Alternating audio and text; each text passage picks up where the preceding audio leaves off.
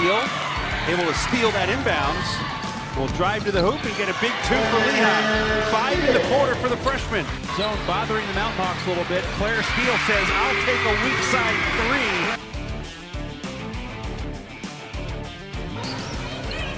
Steele pick and roll, air pray, up and in, and she gets fouled.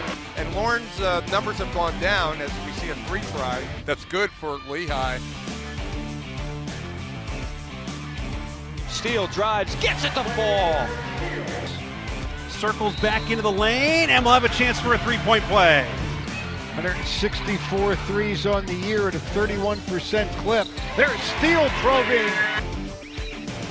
Steele, the inbounder, gets it back and buries the three. Now drops it down underneath. Defended by Cantwell. Corner three from Steele. Splish splash.